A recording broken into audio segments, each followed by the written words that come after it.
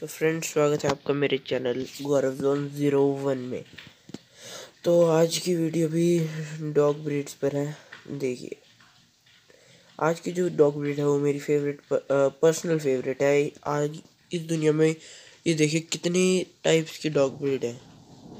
ये देखिए, golden retriever, Labrador retriever, huskies और Saint Bernard, black German shepherd. देखिए कितना सही लगेगा, अभी देखना। सेंट बर्नार्ड के बाद ये है एक ब्लैक जर्मन।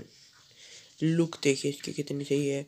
ये नॉर्मल जो हमें ब्लैक एंड टैन कलर में जर्मन देखने को मिल जाता है कहीं पे भी।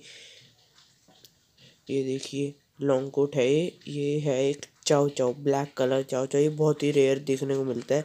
वैसे इस कलर में ज़्यादातर हमें चाव चाव दिखते हैं जो ब्राउन्स है। लेकिन आज हम बात करने वाले अमेरिकन बुली की। अमेरिकन बुली जो है वो बहुत ही शांत और अट्रैक्टिव डॉग ब्रीड है। मतलब एक बहुत अच्छी फैमिली डॉग बन सकते हैं।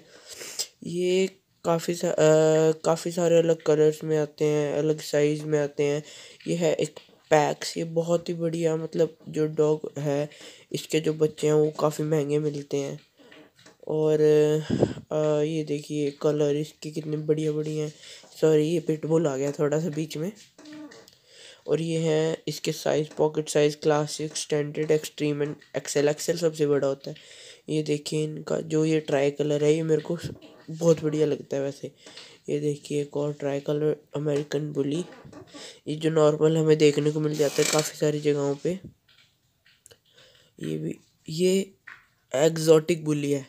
ये इसकी कीमत 1.5 लाख तक भी हो सकती है इंडिया में। ये वेनम और ओमेगा दोनों ही बहुत बढ़िया है वो है। और ये एक्सेल साइज जो अमेरिकन बुलीज होते हैं उसकी वो देख सकते हैं आप लोग। और भी ये एक बहुत ही, मतलब जो अलग अलग तरीके होते हैं खड़े होने के। ये देखिए, आप इनको पॉज करके देख सकते हैं वीडियो को। ये वही उनके साइज, पॉकेट, स्टैंडर्ड, क्लासिक और वो एक्सेल। और ये स्टैंडर्ड बोली, ये पॉकेट साइज। और जैसे कि मैं कह रहा था, काफ़ी सारे अलग कलर्स। वाइट देखिए कितना प्यारा लग रहा है। ये देखिए कितना सही लग रहा है खड़ा हुआ। ये बैरल वाला है। ये फिर से उसके साइज़ बताने के लिए मैक्रो एक्सोटिक है, वो बहुत ही होता है। ये देखिए पिटबुल। अब जो फोटो ये देखिए, ये होते हैं वो ट्रेनर जिनकी वजह से पिटबुल की नाम जो है ख़राब हो रखा है। ये इतना खतरनाक बना देते हैं, एकदम बेकार बना देते हैं ब्रीड को।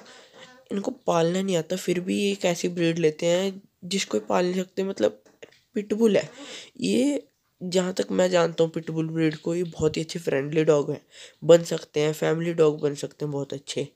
लेकिन यार लोगों को रखने का तरीका ही नहीं है। ये देखिए, ये इतनी सारी कैटल्स काउस के बीच में है, ये कुछ नहीं कह रहा है इनको, बल्कि खड़ा है। और ये है अमेरिकन स्टेफर्ड टेरियर। ये भी मैं आपको बताना चाह रहा था कि ये जो अमेरिकन पिटबुल और बुली है उनसे अलग एक ब्रीड आती है, अमेरिकन स्टेफर्ड टेरियर।